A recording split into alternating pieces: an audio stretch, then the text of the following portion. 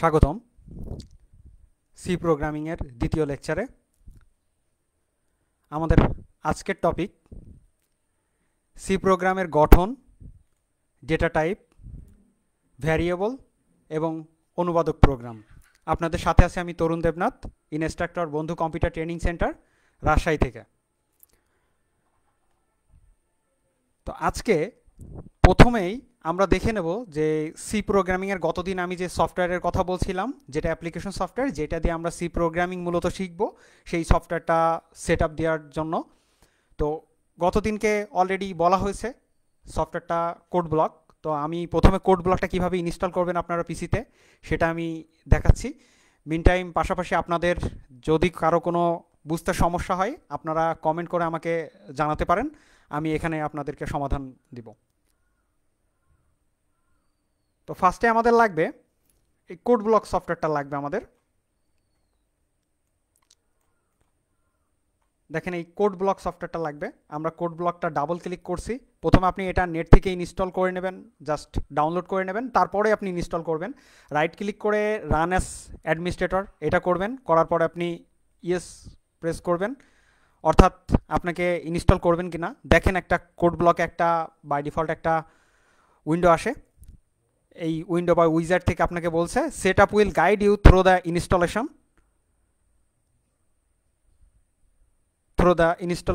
it is recommended that you close all your application। আসলে এটা তেমন কোনো কিছু করার নেই, ক্লিক নেক্সট টু কন্টিনিউ, যেটা আসলে মূল ব্যাপার। তো আমরা নেক্সটে ক্লিক করলাম, ক্লিক করার পরে আমাদের কন্টিনিউতে চলে গেল। এরপরে আসছে আমাদের ইউলা বা এন্ড ইউজার লাইসেন্স এগ্রিমেন্ট। আমাদের লাইসেন্স এগ্রিমেন্টটা আমাদের সামনে চলে আসছে। তো এই লাইসেন্স এগ্রিমেন্টে আমি এগ্রি বাটনে ক্লিক করব যে হ্যাঁ আমি এই সফটওয়্যারটা ব্যবহার করতে চাই। সেই দিক থেকে আমরা এগ্রিতে ক্লিক করলাম। করার পর বলছে দেখেন চুজ কম্পোনেন্টস, আপনি কোন কোন কম্পোনেন্টগুলো ব্যবহার করবেন। তো এই জায়গায় আমরা যেটা করব, একটাকেও আনচেক করব না, সবগুলা চেক দিয়ে তারপর আমরা নেক্সটে প্রেস করব। এরপরে আমাদের দেখাচ্ছে সি প্রোগ্রাম, এটা কোড ব্লক, অর্থাৎ আমাদের ডেস্টিনেশন ফোল্ডারটা কোথায় হবে, আমরা সেই ডেস্টিনেশন ফোল্ডারটা এটা আমরা চাইলে সিলেক্ট করে দিতে পারি অন্য কোথাও। আমি এখানে টেস্ট ভলিউম আছে বা দেখা যাচ্ছে সিতে আছে, আমরা এক জায়গায় দিতে পারি। তো আমি দিয়ে দিই, বাই ডিফল্ট যা আছে তা দিলেও হবে, আমরা বাই ডিফল্টে দিয়ে দিলাম। দিয়ে নেক্সটে আপনি ক্লিক করা মাত্রই দেখেন আপনার ইনস্টলটাও কিন্তু অলরেডি শুরু হয়ে গেছে। তো এই কোড ব্লকের মাধ্যমে কিন্তু আমরা সি প্রোগ্রামিং শিখবো আজকে।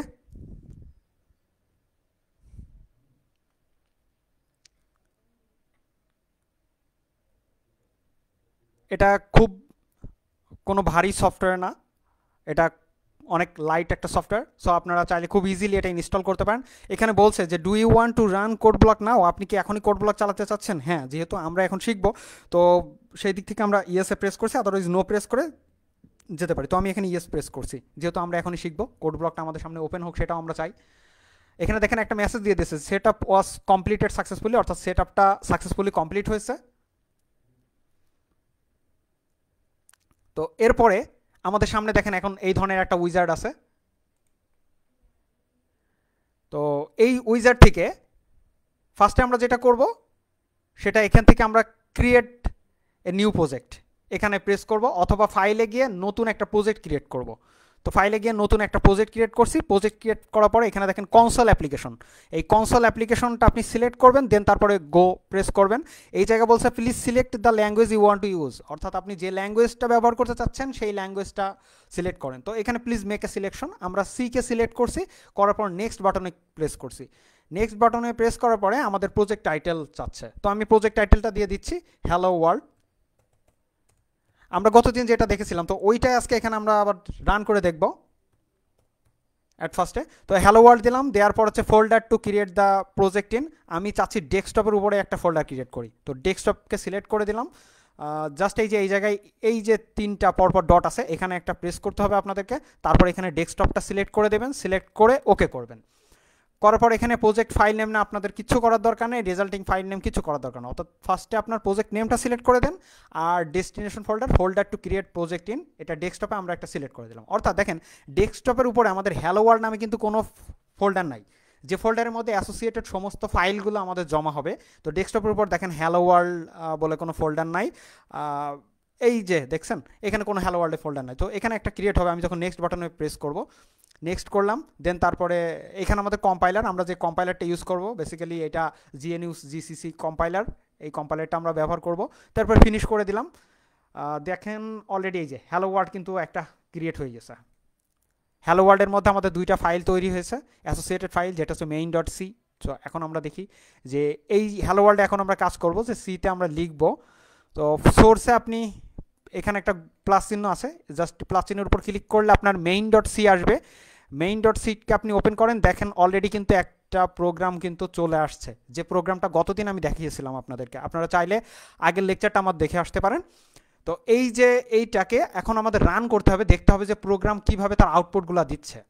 তো রানটা খুব সিম্পল, আপনি চাইলে এইভাবে প্রোগ্রামটা অলরেডি লেখা আছে, আপনি এটা হ্যালো ওয়ার্ল্ড প্রোগ্রাম, আপনি যখনই একটা নতুন একটা প্রজেক্ট ক্রিয়েট করবেন তখন অটোমেটিক একটা হ্যালো ওয়ার্ল্ড প্রোগ্রাম ক্রিয়েট হয়ে যাবে। দেন সেটাকে আপনি এডিট করতে পারেন অথবা আপনি আপনার মতো করে নতুন করে কাজ করতে পারেন। তো এটাকে আমরা এখন রান অ্যান্ড বিল্ড করব, অর্থাৎ ফার্স্টে এই যে বিল্ড, প্রথমটা আছে রান দেখেন, আর এরপরটা আছে বিল্ড। তো আমরা যেটা করব, আপনাদের এখান থেকে শুধুমাত্র বিল্ড অ্যান্ড রানটা করতে হবে। আপনারা বিল্ড অ্যান্ড রানটা প্রেস করা মাত্রই দেখেন অলরেডি একটা আপনার কনসোল চলে আসলো এবং কনসোলের উপরে আসছে হ্যালো ওয়ার্ল্ড, অর্থাৎ কিন্তু হ্যালো ওয়ার্ল্ড। আর এর নিচে যেটা আছে প্রসেস রিটার্ন জিরো, আসলে রিটার্ন জিরো করছে ওই ভয়েড মেইনে, যেটা আমরা কনসেপ্টটা গতদিন আপনাদেরকে বলেছিলাম, অর্থাৎ অপারেটিং সিস্টেমকে ক্ষেত্রে জিরো রিটার্ন করে এবং এক্সিকিউশন টাইম রিলেটেড কিছু ইনফরমেশন এখানে দেখায়। তো প্রেস অ্যানি কি টু কন্টিনিউ, এখানে আমরা একটা কি প্রেস করলে কিন্তু এটা চলে যাবে। আর যদি আমাদের কোনো এরর থেকে থাকে সেই এরোনিয়াস মেসেজগুলো কিন্তু আমরা নিচে দেখতে পাবো। তো এই ছিল আমাদের সফটওয়্যার সেটআপ, খুবই সিম্পল। অর্থাৎ কোড ব্লক সফটওয়্যারটা আমরা আজকে দেখলাম, ইনস্টল করলাম। তো এখন থেকে কিন্তু আমরা এই সফটওয়্যারেই কাজ করব এবং সি প্রোগ্রামিংটা শিখব এবং আমাদের লজিকটা ডেভেলপ করব যে কীভাবে আমরা কাজ করছি। তো মিন টাইম আমি দেখি কারো কোনো সমস্যা আছে কিনা। আমাদের একজন স্টুডেন্ট বলছেন এটা কি আমাদের ফার্স্ট ক্লাস, না এটা আসলে আমাদের সেকেন্ড ক্লাস। আচ্ছা, তারপর এটা হচ্ছে সাবজেক্ট হচ্ছে আমাদের সি প্রোগ্রামিংয়ে। তো এরপরে চলে যাচ্ছে আমরা সি প্রোগ্রামিংয়ের বেশ কিছু টপিকে, যেগুলো আসলে আমাদের আজকে দেখব আমরা, যে কিভাবে সি প্রোগ্রামে একটা স্ট্রাকচার আছে, স্ট্রাকচারটা গঠন করা হয়, কিভাবে তার ডাটা টাইপটা কাজ করছে, ভ্যারিয়েবল এবং অনুবাদক প্রোগ্রাম, এই যে চারটা। আমি অনুবাদক প্রোগ্রাম সম্পর্কে গতদিন আপনাদেরকে অলরেডি আমি বলেছি কথা। তো বেসিক্যালি আমাদের এই তিনটাই আমাদের আজকে আসলে মূল টপিক। তারপরে আমি দেখাবো, যারা যারা গতদিনের লেকচারটা মিস করছেন অনুবাদক প্রোগ্রামটা এখান থেকে দেখতে পারেন। ফার্স্টে আসছি সি প্রোগ্রামের গঠন। সি প্রোগ্রামের গঠনের ক্ষেত্রে দেখেন, আমরা এই যে সি প্রোগ্রামটা আমি পাশাপাশি দুইটাকেই রাখছি এখানে, কোড ব্লকটা এই যে দেখেন এখানে আছে আমাদের কোড ব্লক। তো আমি ফন্টটাকে একটু বড় করে নিলাম আপনাদের সুবিধার জন্য, ফন্টটাকে একটু বড় করে নিলাম। তো এই যে দেখেন প্রথমে আমরা লিখছি ইনক্লুড স্টুডিও ডট এইচ, অর্থাৎ যেটাকে আমরা বলছি লিঙ্ক সেকশন বা হেডার ফাইল। অর্থাৎ হেডার ফাইল এখানে আমাদের লিঙ্ক সেকশন, প্রোগ্রামের হেডার ফাইলের সাথে একটা লিঙ্ক আপ করা হয় এই অংশে, সেটা একটা প্রি প্রসেসর অপারেটর ব্যবহার করা হয়। এরপরে ডিফাইন করা হয় এক্স ওয়াই, কিছু কনস্ট্যান্ট থাকে, কনস্ট্যান্ট বা ধ্রুবক থাকে, যেগুলোর মান আসলে কখনো পরিবর্তন হয় না। যেমন ধরেন পৃথিবীর ভর, পৃথিবীর ব্যাসার্ধ, বা পৃথিবী থেকে সূর্যের দূরত্ব, বা এমন হতে পারে যে আলোর বেগ, বা পায়ের মান, পাই ভ্যালুর মান। তো বিভিন্ন ধরনের ক্যালকুলেশন নিয়ে যখন আমরা কাজ করব সেই ক্ষেত্রে আমরা ডিফাইন করে দিতে পারি। এমন হলো যে আপনি আপনার গোটা প্রোগ্রামের মধ্যে একটা ক্যালকুলেশন করছেন যেটা আপনার ব্যাংকের ইন্টারেস্টের হিসাবটা তৈরি করে দিচ্ছে, অর্থাৎ ইন্টারেস্টের কত টাকা আপনি একটা পার্সেন্টেজ দিয়ে দিচ্ছেন যে এই পার্সেন্টেজ হচ্ছে ব্যাংকের আমার ইন্টারেস্টের লেনদেন হবে এই পার্সেন্টেজে, কিন্তু সেইটার রেসপেক্টে গোটা প্রোগ্রামে আপনাকে চেঞ্জ করতে হবে। আপনাকে কিছু করতে হবে না, জাস্ট আপনি ডিফাইন করে দেন ওই পার্সেন্টেজ যে কত পার্সেন্ট ইন্টারেস্ট আছে বর্তমানে, সেটাকে ডিফাইন করে দিলেই গোটা প্রোগ্রামে কিন্তু সেই ধ্রুবকটাই নিয়ে নেবে বা সেই যে কনস্ট্যান্ট আছে সেটা নিয়ে কাজ করবে। এরপরে আসছে আমাদের কিছু গ্লোবাল সেকশন। গ্লোবাল সেকশন এই যে যেখানে ডট ডট দিয়েছি আমি, এই গ্লোবাল সেকশনে যে কাজটা করা হয়, গ্লোবাল ভ্যারিয়েবল ডিক্লেয়ার করা হয়। তো গ্লোবাল ভ্যারিয়েবল আছে যেমন, তেমন কিন্তু লোকাল ভ্যারিয়েবল আছে। গ্লোবাল মানে বিশ্বব্যাপী ভ্যারিয়েবল, বিশ্বব্যাপী আছে। আমরা ভ্যারিয়েবল নিয়ে একটু পরেই কথা বলবো। তো এরপরে যেটা হচ্ছে আমাদের ইন্টিজার সেকশন, আমি এখানে দুইটা বিষয় বলেছি, ভ্যারিয়েবল দুই টাইপের হয়ে থাকে, একটা গ্লোবাল থাকে আর আরেকটা থাকে আমাদের লোকাল ভ্যারিয়েবল। তো এর পরের অংশটা হচ্ছে আমাদের ইন্টিজার মেইন, অর্থাৎ আমাদের মেইন ফাংশন। তো মেইন ফাংশন হচ্ছে প্রোগ্রামের মূল ফাংশন, যেখান থেকে প্রোগ্রামের বেসিক এন্ট্রেন্স পয়েন্ট বা এন্ট্রি পয়েন্ট, যেখান থেকে প্রোগ্রাম আসলে এক্সিকিউশনটা শুরু করে। এই মেন পয়েন্ট থেকে কিন্তু আমাদের প্রোগ্রাম টোটাল কাজটা করতে থাকবে। তো মেইন ফাংশনের ভিতরে আমরা আমাদের সি প্রোগ্রামিং স্ট্রাকচারটা কীভাবে সাজাবো, ফার্স্টে সো দেখেন লোকাল ভ্যারিয়েবল ডিক্লারেশন। আমার লোকাল ভ্যারিয়েবলগুলো যেখানে আছে সেইটা আমাকে লোকাল ভ্যারিয়েবলে আমাকে রাখতে হবে, এবং লোকাল ভ্যারিয়েবলের স্কোপটা হবে শুধুমাত্র এই ব্র্যাকেট টু এই ব্র্যাকেটের মধ্যেই। এইগুলো হচ্ছে সব লোকাল ভ্যারিয়েবল। আর গ্লোবাল ভ্যারিয়েবলে ডিক্লেয়ার হচ্ছে গোটা প্রোগ্রামে গ্লোবাল ভ্যারিয়েবলে ডিক্লেয়ার হবে। এরপর আসছে আমাদের ইনপুট ফাংশন। আপনার প্রোগ্রামে অবশ্যই কিছু ইনপুট দিতে হবে, কারণ সবসময় আমরা এই হ্যালো ওয়ার্ল্ড কিন্তু প্রিন্ট করব না, কারণ হ্যালো ওয়ার্ল্ড প্রিন্ট করে এটা আমাদের শুধুমাত্র টেস্ট প্রোগ্রাম। আর ইনপুট দিতে হবে, কিছু ইনপুট দেব, কিছু আউটপুট দেব। যেমন চিন্তা করেন যে আমরা যে সময় কল করি 1 to 1 বা দেখা যাচ্ছে যে এই ধরনের নাম্বারে কাস্টমার কেয়ারের নাম্বারগুলোতে, তখন কি হয়, প্রথমে আমরা কল করি, আমাদেরকে বলে যে আপনি বাংলা শুনতে চাইলে 1 চাপুন, ইংরেজিতে শুনতে চাইলে 2 চাপুন, তারপর আপনি এই ধরনের ইনফরমেশন নেওয়ার জন্য আপনি 0 চাপুন, ওই ধরনের ইনফরমেশন নেওয়ার জন্য 1 চাপুন। তো এইভাবে কিন্তু আমাদের বিভিন্ন ধরনের কিন্তু ইনফরমেশনের জন্য আলাদা আলাদা পার্টিকুলার কিছু কি থাকে, যে কিগুলোকে আমাকে ইনপুট দিতে হয়। অর্থাৎ 1 2 3 4 5 এই যে ইনপুট কিগুলো আছে বা ইনপুট নাম্বারগুলো আছে, এগুলো কিন্তু আমাকে ইনপুট করতে হয় এখানে। দেন তারপর আসছে আমাদের হিসাব নিকাশ, অর্থাৎ 1-এর রেসপেক্টে আপনার কী কী ফাংশন পারফর্ম হবে, 2-এর রেসপেক্টে আপনার কী কী ফাংশন পারফর্ম হবে, 3-এর রেসপেক্টে কী কী ফাংশন পারফর্ম হবে, সেই যে হিসাব নিকাশগুলো সেগুলো কিন্তু পরবর্তী সেকশনে করা হয়।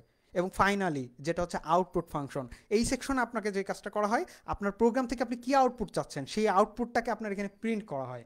আউটপুটটাকে প্রিন্ট করা হতে পারে, বা আউটপুট থেকে কোনো ফাইল আকারে কোনো আদার্স কোনো ফাইল ক্রিয়েট করা যেতে পারে। তো সেইগুলো হচ্ছে আমাদের আউটপুট ফাংশন। এবং ফাইনালি আসে লাস্টে রিটার্ন 0, যেটা হচ্ছে আমাদের মেইন ফাংশন। যদি আমরা এখানে ভয়েড মেইন লিখতাম তাহলে আমাদের রিটার্ন 0 লেখা লাগতো না।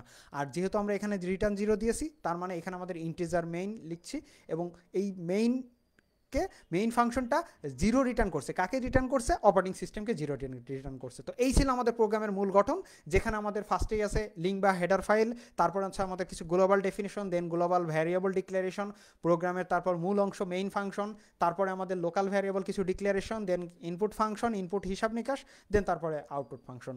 অর্থাৎ এই প্রোগ্রামের সাথেই দেখেন অলমোস্ট সেম। কিছু বিষয় আপনার এখানে পার্থক্য আছে, যেমন এখানে আমরা ডিক্লেয়ার করেছি হেডার ফাইলের সাথে লিঙ্ক আপ করেছি, কিন্তু আমরা এখানে কোনো গ্লোবাল ভ্যারিয়েবল ডিক্লেয়ার করিনি, আমরা কোনো গ্লোবাল ডেফিনেশন সেকশন ইউজ করিনি, বা ম্যাক্রো ডিক্লারেশন, এগুলো আমরা কোনো কিছু ব্যবহার করি নাই। এটা যে অপশনাল অলরেডি বলাই আছে যে এটাকে আপনার ব্যবহার করতেই হবে, এমন কিন্তু কোনো কথা না। তো এরপরে চলে আসি আমি এই ডাটা টাইপের ক্ষেত্রে। তো ডাটা টাইপে যে বিষয়গুলো আছে, অর্থাৎ ডেটা টাইপ মূলত ডাটার ধরনকে নির্দেশ করে। চিন্তা করতে পারেন আপনি ডেটা টাইপকে একটা পাত্রর সাথে, অর্থাৎ মনে করেন যে আপনার একটা কাচের বোতল থাকতে পারে, একটা বাটি থাকতে পারে, বা দেখা যাচ্ছে যে একটা বালতি থাকতে পারে, একটা মগ থাকতে পারে আপনার কাছে।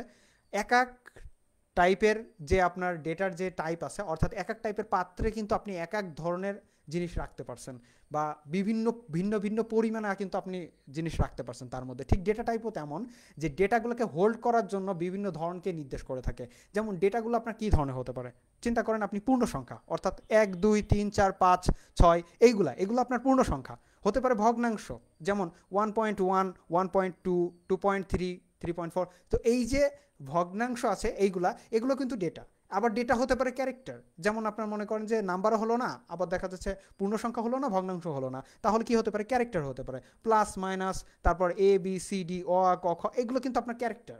তো এইগুলো নিয়ে আপনার কিন্তু এই যে ডেটা টাইপ, এই ডেটা টাইপকে এইগুলোকে আলাদা আলাদা রাখার জন্য কিন্তু আলাদা আলাদা আমাদের কিন্তু ভ্যারিয়েবল আছে।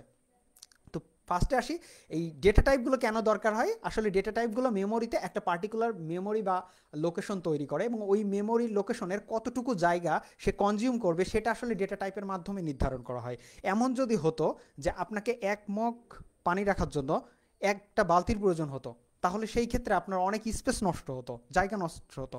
তো একইভাবে এখানেও বিভিন্ন সাইজের আমাদের ডেটা টাইপ রয়েছে। তো এই বিভিন্ন সাইজের যখন যে টাইপের ডেটা প্রয়োজন বা যত সাইজের প্রয়োজন, মেমোরির উপরে ডিপেন্ড করে আমরা ঠিক ততটুকু জায়গা অ্যালোকেট করে থাকি, এবং যতটুকু জায়গা নিয়ে আমার প্রোগ্রামটা হবে ঠিক ততটুকু জায়গা নিয়েই আমরা অ্যাক্সেস করব। তো ডেটা টাইপ মূলত আমাদের 3টা ভাগে বিভক্ত। একটা হচ্ছে প্রাইমারি বা প্রিমিটিভ ডেটা টাইপ, আরেকটা হচ্ছে ড্রাইভ ডেটা টাইপ, আরেকটা হচ্ছে ইউজার ডিফাইন্ড ডেটা টাইপ। তো প্রাইমারি বা প্রিমিটিভ ডেটা টাইপে যেটা আছে সেগুলোর মধ্যে আছে ক্যারেক্টার, ইন্টিজার, ফ্লোট, তারপর হচ্ছে ডাবল, তারপর হচ্ছে লং আছে। তো এইগুলো হচ্ছে আমাদের প্রাইমারি বা প্রিমিটিভ ডাটা টাইপ। তারপর ড্রাইভ ডাটা টাইপের মধ্যে দেখেন কোনগুলো আছে, অ্যারে আছে, পয়েন্টার আছে, ফাংশন আছে, এগুলো আমাদের ড্রাইভ ডাটা টাইপ। এছাড়া আমাদের কিছু ইউজার ডিফাইন্ড ডেটা টাইপ আছে, সেটা হচ্ছে এনাম আছে, অর্থাৎ এনুমারেশন আছে, দেন তারপর স্ট্রাকচার আছে, স্ট্রাক্ট আছে, ইউনিয়ন আছে, তো এই যে স্ট্রাক্ট আছে, ইউনিয়ন আছে, এইগুলা নিয়ে আমরা যখন কাজ করব তখন আপনারা দেখবেন, অর্থাৎ এগুলো হচ্ছে ইউজার ডিফাইন্ড ডেটা টাইপ। আমাদের মনে করেন যে একটা স্টুডেন্টের জন্য যে ইনফরমেশন, ধরেন আপনার একটা স্টুডেন্টের নাম হতে পারে, কিছু ইনফরমেশন যদি বলি, একটা স্টুডেন্টের নাম হলো তার বাবার নাম, তার রোল, তার পরীক্ষায় কত মার্কস পেয়েছে। তো এই যে ইনফরমেশনগুলো, এগুলো একটা স্টুডেন্টের বেসিক ইনফরমেশন। তো এরকম ক্লাসে যদি 100 জন স্টুডেন্ট থাকে, তার জন্য কিন্তু আমাকে 100টা সি প্রোগ্রাম কিন্তু আমাকে লিখতে হবে না। একটা সি প্রোগ্রামের মধ্যেই আমি তার সমস্ত ইনফরমেশনকে আলাদাভাবে কম্বাইন করে একটা আলাদা ধরনের একটা ডেটা টাইপ তৈরি করব, তখন সেটা হবে আমাদের একটা ইউজার ডিফাইন্ড ডেটা টাইপ। তো এই ক্ষেত্রে আমাদের যেহেতু এখন আমাদের বেসিক কাজ হচ্ছে প্রিমিটিভ বা প্রাইমারি ডাটা টাইপ নিয়ে, সো প্রাইমারি ডাটা টাইপ নিয়ে আমরা কথাবার্তা বলবো। তার আগে আমি একটু দেখে আসি আমাদের কারো কোনো প্রবলেম আছে কিনা।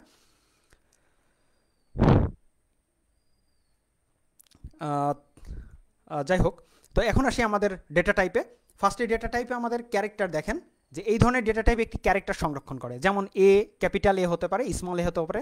তো এই ক্ষেত্রে আপনারা কখনোই কিন্তু এই সি প্রোগ্রাম লেখার ক্ষেত্রে ক্যাপিটাল এ স্মল এ এই দুইটাকে একসাথে করে ফেলবেন না, এবং প্লাস চিহ্ন মাইনাস বিভিন্ন ধরনের সিম্বল হতে পারে সেইগুলো, এগুলো সব আমাদের ক্যারেক্টার টাইপের ডেটা টাইপ। আপনাদেরকে বুঝতে হবে যে কোনটা কোন টাইপের ডেটা।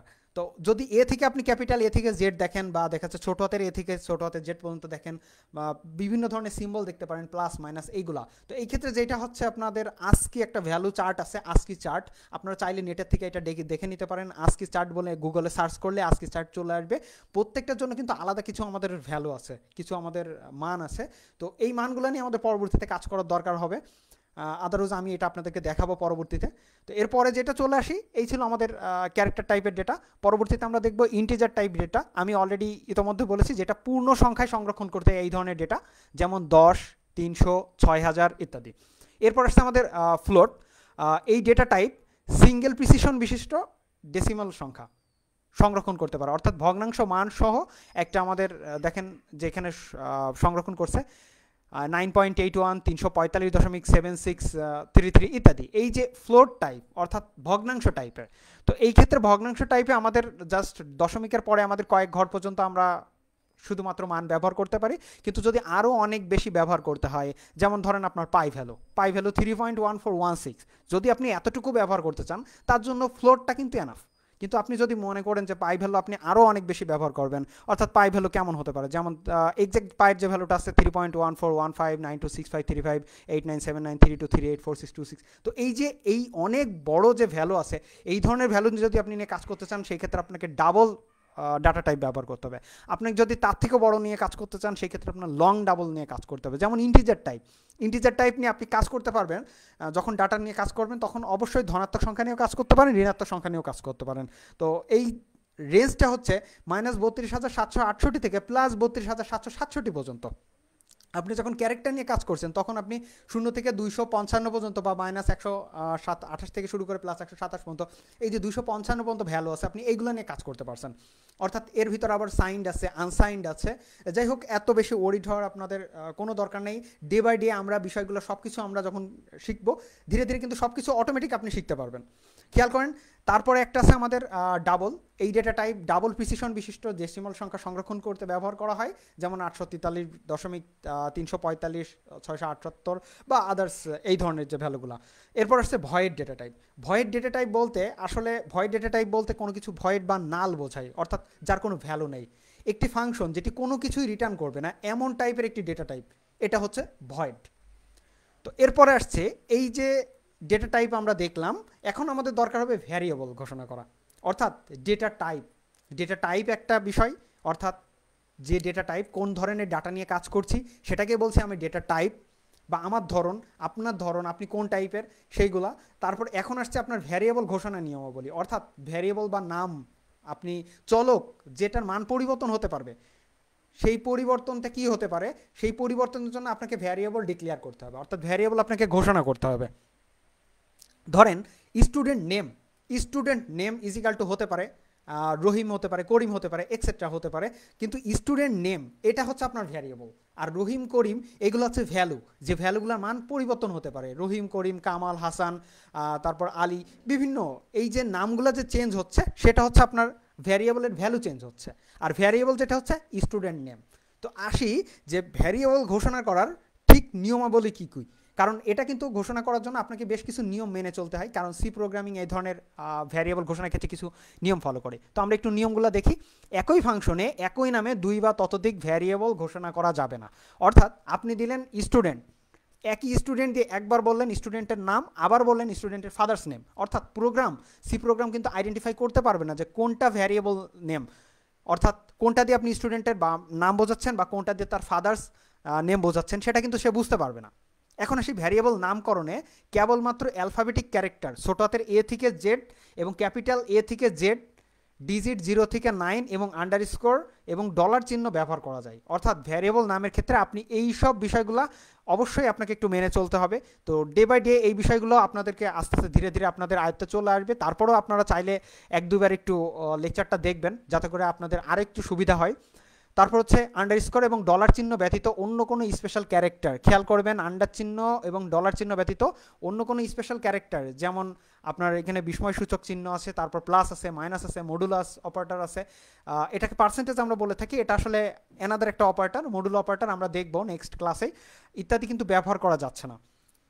যেমন মাই আন্ডারস্কোর কার, তারপর তারপর ডলার সিম্বল, আবার রোল, এটা কিন্তু বৈধ, এই দুইটাই বৈধ, অর্থাৎ আপনি ব্যবহার করতে পারেন, এই ধরনের ভ্যারিয়েবল নাম ডিক্লেয়ার করতে পারেন। কিন্তু মাই অ্যাট কার এইটা কিন্তু আপনি লিখতে পারবেন না, মাই অ্যান্ড রোল এটাও আপনি লিখতে পারবেন না, অর্থাৎ সেই জন্য এইগুলোকে বলছি আমরা অবৈধ, অর্থাৎ ভ্যারিয়েবল ঘোষণা নিয়ে ক্ষেত্রে এই ধরনেরগুলো কাজ করবে না। দেন তারপর আসছে ভ্যারিয়েবলের নামের মধ্যে কিন্তু কোনো ফাঁকা স্থান থাকতে পারবে না, অর্থাৎ একটা নামের মাঝে ফাঁকা স্পেস আপনি রাখতে পারবেন না। যেমন দেখেন মাই নেম, এটার পরিবর্তে আপনি একসাথে করে লিখতে পারেন মাই নেম। মাই হাউস, এটার পরিবর্তে আপনি একসাথে করে লিখতে পারেন মাই হাউস। অর্থাৎ নামের মাঝে যদি আপনি কোনো ফাঁকা স্পেস রাখেন, সেইখানে কিন্তু আপনার ভ্যারিয়েবলের প্রপার ডিক্লারেশন হলো না বা ভ্যারিয়েবলের ঘোষণা সঠিক হলো না। এখন আসি আরও কিছু নিয়মাবলী আছে। ভ্যারিয়েবলের নাম বা ডিজিট অঙ্ক দিয়ে কখনো শুরু হতে পারবে না।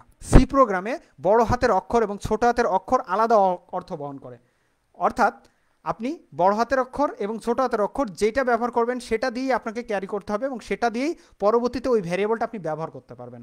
অর্থাৎ একবার আপনি যে নামে ভ্যারিয়েবলটাকে ডিক্লেয়ার করছেন, পরবর্তীতে ওখানে আপনি কোনো চেঞ্জ করতে পারবেন না, ওই নামেই আপনাকে ব্যবহার করতে হবে।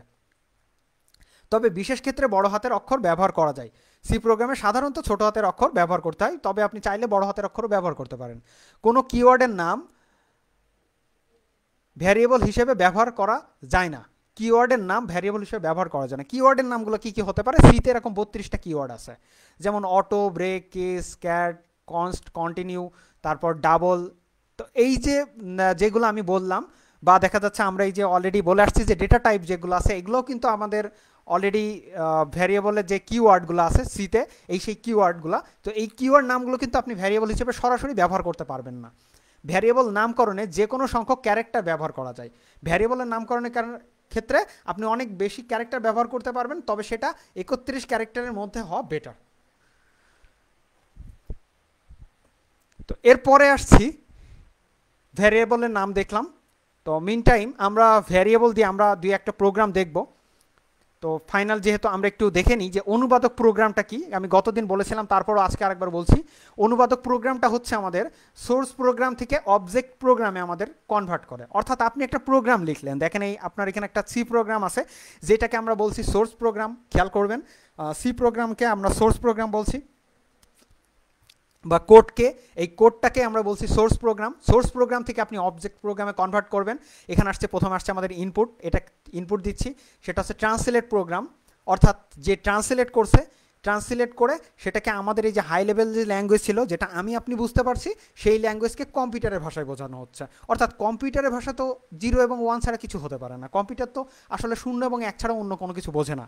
তাই কম্পিউটার সহ যে কোনো মেশিন শুধুমাত্র যারা 0-1 বুঝতে পারে, অর্থাৎ শুধুমাত্র মেশিন ভাষায় লেখার নির্দেশনা বা প্রোগ্রাম সরাসরি বুঝতে পারে, কিন্তু অন্য প্রোগ্রামিং ভাষায় লেখার নির্দেশনা বা প্রোগ্রামিং মেশিন সরাসরি বুঝতে পারে না।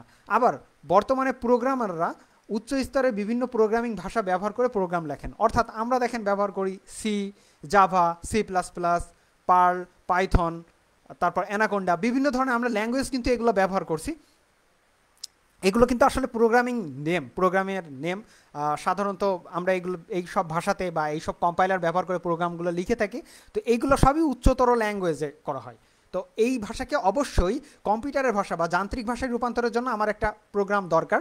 তো সেটাকে বলছি আমরা অনুবাদক প্রোগ্রাম। এরকম প্রোগ্রাম অনুবাদক যেটা আসলে এই কাজটা করে থাকে তাকে বলছি আমরা অনুবাদক প্রোগ্রাম। তো এই ধরনের অনুবাদক প্রোগ্রাম আছে তিনটা, একটা হচ্ছে কম্পাইলার, আরেকটা হচ্ছে ইন্টারপ্রিটার এবং আরেকটা হচ্ছে অ্যাসেম্বলার।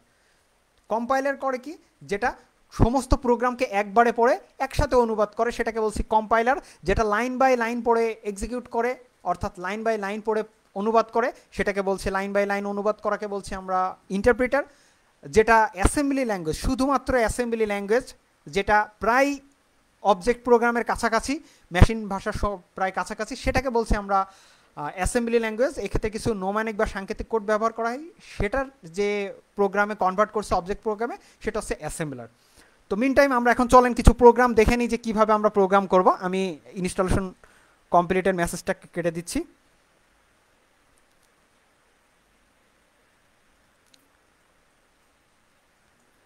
সি প্রোগ্রামিংয়ের আমাদের একজন বলছেন যে সি প্রোগ্রামের ক্লাসটা কখন হয়। আসলে আমাদের রুটিনগুলা স্কিলস পোর্টালে রেগুলার আপডেট করা হয়, আপনি একবার আগের দিন রুটিন দেখলেই বুঝতে পারবেন।